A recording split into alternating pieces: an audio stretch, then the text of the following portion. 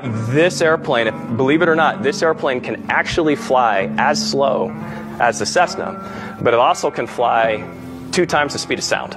And it does that pretty easily, believe it or not. Also, this airplane, 60 degrees of bank starts to get really extreme, a little bit uncomfortable. This airplane, fully aerobatic, doesn't care, pulls 9 Gs. You guys know what Gs are? The accelerations of gravity. So everything, you know, my human head, well, MIT heads weigh about 20 pounds or so, a little bit more than the norm. So at 9 Gs, everything on your body weighs 9 times as much. So that's 180 pounds. With your neck has to be able to support that. Imagine everything on this airplane has to be stressed such that it can tolerate that load and more. Also can go negative G as well. Altitude-wise, I think the highest I've ever had a Cessna was about 14,000 feet. And it was wheezing. I mean, it was really, really hard for it to get up there.